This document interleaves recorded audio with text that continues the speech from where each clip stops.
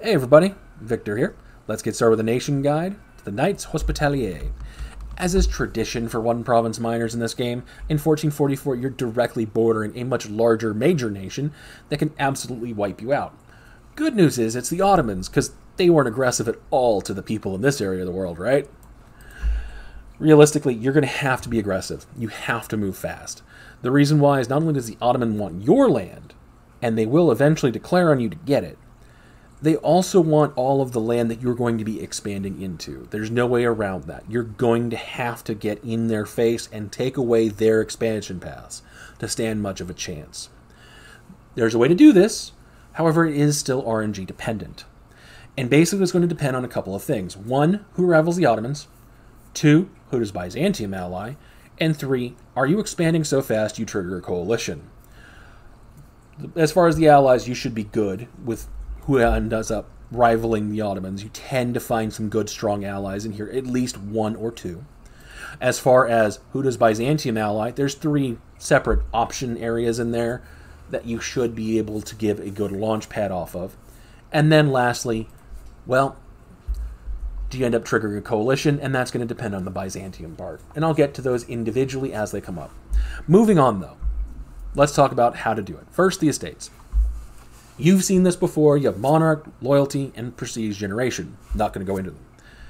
Then you also have these 2 slots here. You have expansion as zealotry, and then you have the one I didn't take, enforced unity of faith. You can take enforced unity of faith because your starting province is Orthodox. You are Catholic, meaning you can try and convert this. However, even with that +1 to missionary strength, if you notice, you still can't do it. The reason why is because, well, it's Orthodox, and it's not an accepted culture. Here's the problem. You can just accept Greek culture for 100 Diplo. Or you can try and do this decision down here. It's also 100 Diplo. It takes 2 stability and it costs you 1, but it gives you permanently 5% more manpower and then some garrison benefits. Which you choose, completely up to you. I would highly recommend doing it this way, the decision. It's a stronger benefit, but early game, you might not care. But realistically, don't bother taking enforced unity of faith until you can at least get the Greek culture accepted. Until then, you can't convert any of this anyway. However, the expansion of zealotry is going to bring me into the other point about that, which is you need to determine what your religion is going to be early.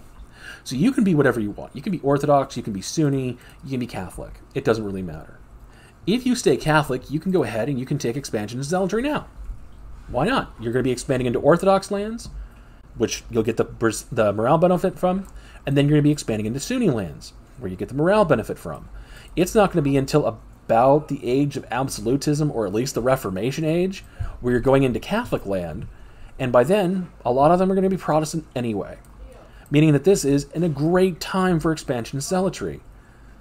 However, if you go Orthodox, obviously, that's not going to benefit you early. If you go Sunni, it's not going to benefit you after that, meaning that you need to decide now what you're going to be. There is, however, one other thing I need to talk about, though. That's if you stay Catholic, you have another thing you can benefit from. That is Jerusalem, which is probably most likely why you're playing Knights in the first place. If you're actually going to play as Jerusalem and continue your game after that point, they have a specific government type which gives you the Deus Vult CB on any neighbor that is not your religion, any heretic or heathen. However, you must be Catholic for it to work. So if you want to stay Catholic for that, then you have to. Otherwise, pick your religion, go for it, and determine your expansion zealotry based off of whatever your choice is. Doesn't really matter. You guys pick your card, go for it. Let's move on, though, to the army and know what you do with that. Hire 2 infantry, and then make your ruler into a general. Doesn't really matter if he's good or bad. It really doesn't. Because at the end of the day, he's garbage. He is absolute garbage. This is completely random. He can be tech reduction, he can be discipline, he can be morale, doesn't matter. But if you look at his stats, he is garbage. You need him off the throne. The only thing that's going to be useful for that is his age. Because if you notice, there's something missing here. You're a theocracy, meaning you can't abdicate, you can't disinherit. You will get an heir immediately and automatically every time somebody rises to the throne. But you can only get rid of them if they die. Meaning you're going to be making them into generals all the time. Check what they are, make sure they're not a great ruler. If they're not, make them into a general. You will not lose stability if they die unless they die in combat or on a siege.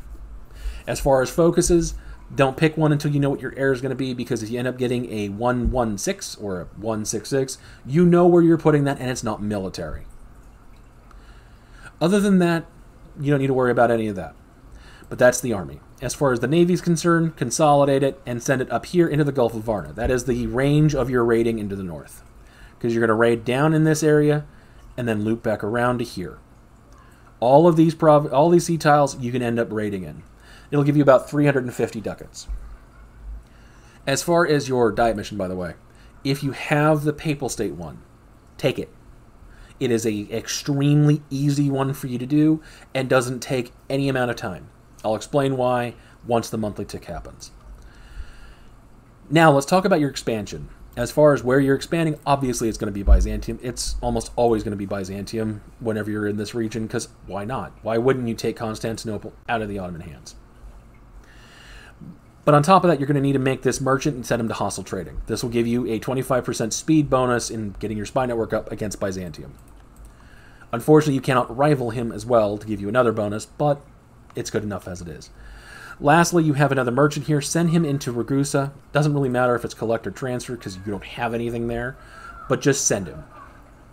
The reason why is you're going to end up making it established communities, and you're going to be improving relations with Hungary.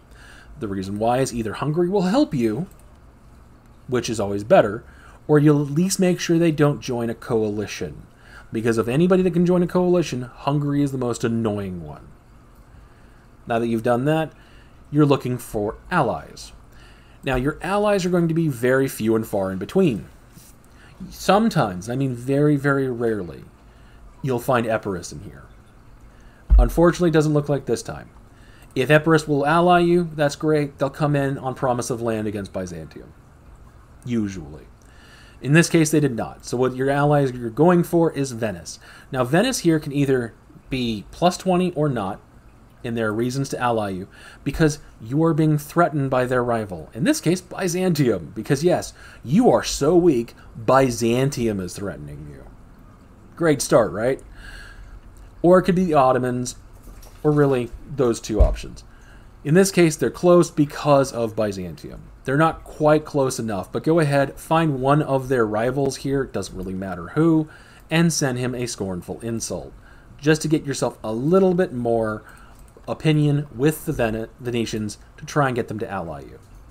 At that point, it is time to unpause. And there we go. We are now 1 day later, and I can get to pick what my heir is going to be. As I said before, go ahead and pick the one where the clergy are going to be mad. The reason why is the clergy will be happy here. So you're going to drop it down and then bounce it back up. In this case, if you can tell, it's the same one with money, which is really convenient because at the monthly tick, as I said before, if he's hot garbage too, he is absolutely a general too. Looks like he's even better. Perfect. The reason why you wait the monthly tick is because this click down here is dependent on what your income here is. It's based off of your yearly income. Does not take into account expenses. Meaning that by clicking this button, depending on how much your income is, it'll go higher and higher and higher. You haven't expanded yet, and you've even given away crown land, dropping your tax income. Meaning now, instead of this costing about 12.5, it costs about 9 3/4. So you're saving a couple of ducats. This will spike your opinion with the Pope, or the papal opinion of you, and all of a sudden, even if you didn't scornfully insult them, they're at 100, completing this mission, month 2. And there we go. Now, as far as the money, you not only got the money from the merchant, but you can also go through here and raid. At this point, just start improving relations with Hungary and wait for your claim. So I'm going to go ahead and pause the recording while I do that. I'll see you guys in just a minute. And welcome back. So as you can see, I have the claim down. I'm ready to go. I got somewhat lucky. See, Byzantium allied Herzegovina. This happens maybe 10 to 20% of the time. They can also ally Serbia, Albania, or Wallachia. Here's the thing. If they ally Serbia, it's fine. You can still get around that. If they ally Wallachia, that's probably the worst of those options, but it's still not a problem. In the case of Herzegovina, go ahead and co-belligerate them. Doesn't matter. In any case, you're going to be bringing in Venice on promise of land. If it's Serbia, you co-belligerate Serbia as well, because that'll bring in Bosnia, and you co-belligerate them as well, because they don't have any other allies. Wallachia, don't bother. There's nothing you can really do with Wallachia other than having Wallachia as a vassal, and that really doesn't help you. They're never going to be loyal. But in this case, I'm going to go ahead and declare. And effectively what you're trying to do is get yourself either a vassal or land up here. The reason why Herzegovina is the best option, however, is they are an Orthodox country. But if you look at the religious map mode, they own a Catholic province, and there is an event for if you are at war with an enemy country. Sorry about that. As I was saying, there is an event where if you are fighting somebody of another religion and they are holding a province of yours. So in this case, I'm Catholic, I'm fighting an Orthodox country that owns a Catholic province. There's an event where I will get a core on that province. If I am fortunate enough to have that event fire, I don't even need to take Herzegovina as a vassal. I can simply grab my core and grab the other province. This only works if it's Herzegovina. That's why they're the best option. If it's Serbia, what you do is you vassalize Bosnia, and that will give you the coring range to core these 3 provinces and then these 4, which, yes, includes a gold mine. If it's Albania, you vassalize them, and then you do the exact same thing. You take out this land, and then you try and get as much of this as you can. That's it.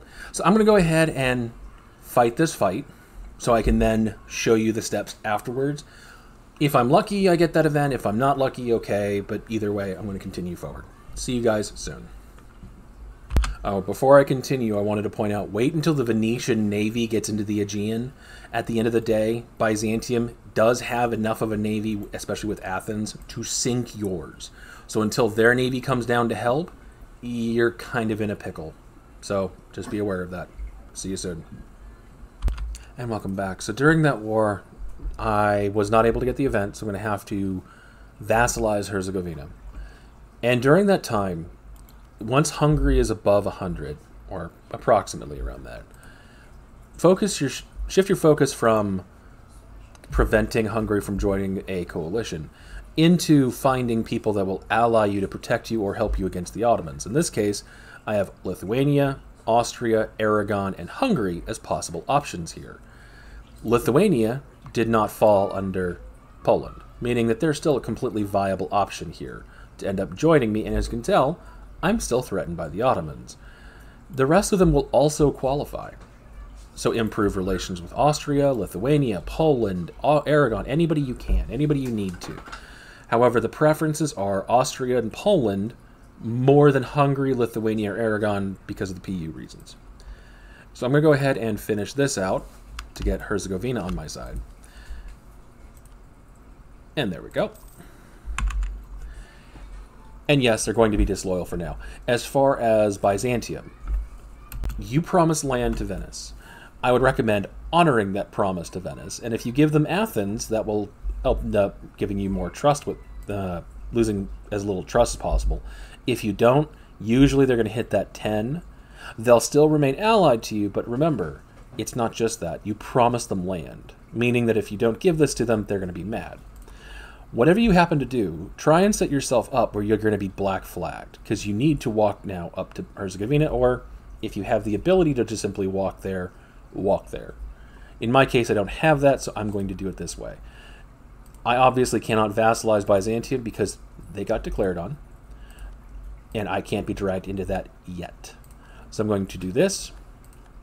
I now own all the land, and I can now walk up to Herzegovina, who themselves have claims that I can now push on Bosnia, which then I can use to get Bosnia and then Serbia and own both of them, because these guys will give me coring range in this area.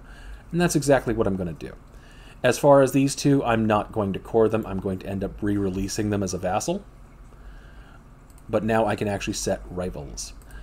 So I'm going to go ahead and do that before I do anything else. And then give strong duchies once I actually release them. So I'm going to go ahead and pause the recording again because now I need to take out these guys here.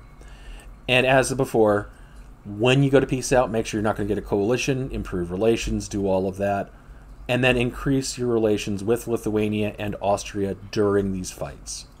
Because having them as allies will make this a lot easier. So I'm going to go ahead and pause it and see you guys in just a few minutes. And welcome back. So, war's proceeding. I was able to get Serbia now to the point of wanting to peace out, and I'm going to do this now because, well, Bosnia and Serbia decided to stack their armies together. So, yeah, of course I'm going to do that. That just seems fun.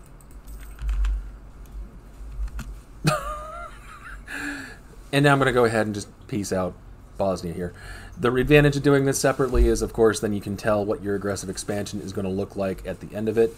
As you can see, Hungary's already close. When I take out Bosnia, they're going to kick over the line. That's why you got to make sure they're going to be nice to you. Wallachia is definitely going to be there. Albania is probably going to be there. So just keep an eye on it. So I'll see you guys in just a few minutes. And welcome back. So war is completely done. And if I go in here to peace them out, I just need to wait. As you can see, I'm going to have a slight coalition. Again, this is because I made Hungary like me so much that any aggressive expansion they're getting is still not going to kick them in. And I'm going to take all their money. Because of course I'm going to take all their money. And I was able to get Austria to like me enough at this point where they will ally me, making any coalition that could have fired not going to fire. And then I'm going to simply wait until I'm able to get everything cored, get Lithuania as my ally, which will still ally me even though I'm at war because I'm not the main person, and I'm good.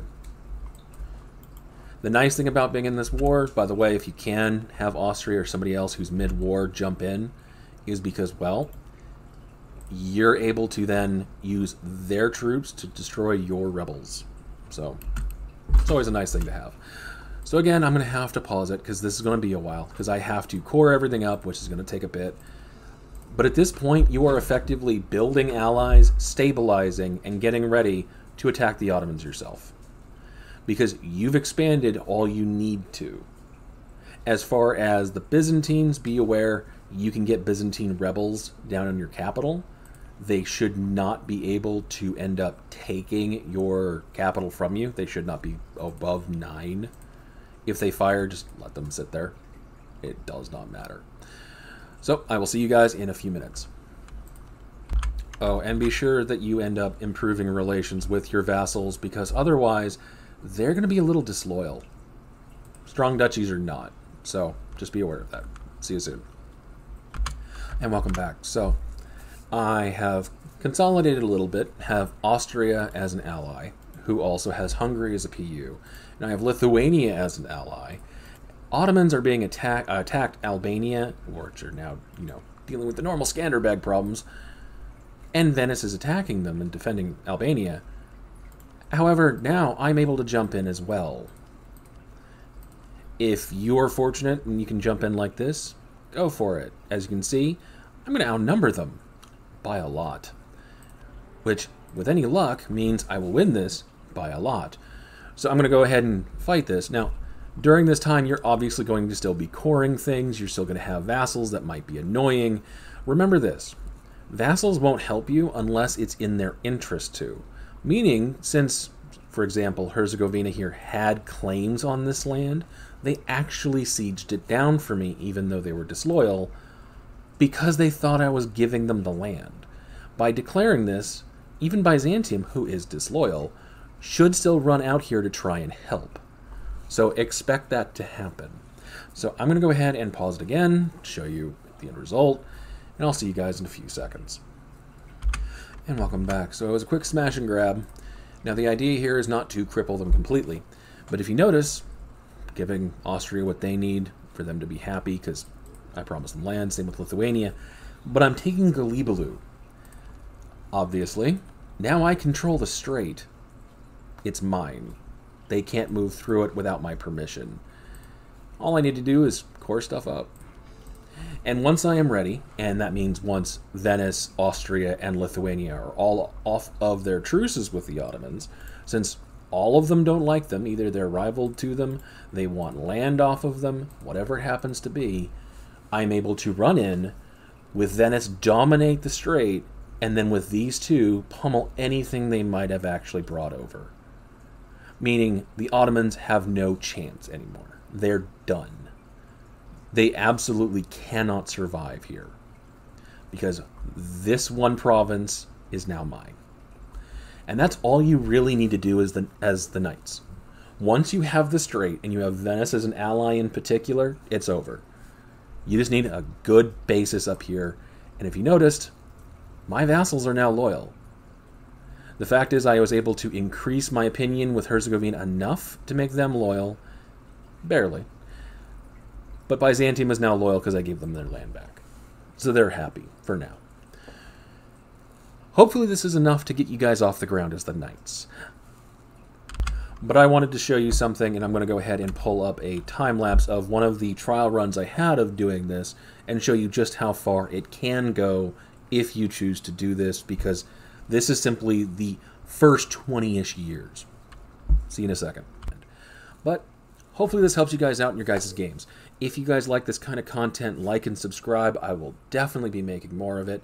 If you have a particular country you're having problems with or a mechanic that you want me to go over, let me know in the comment below.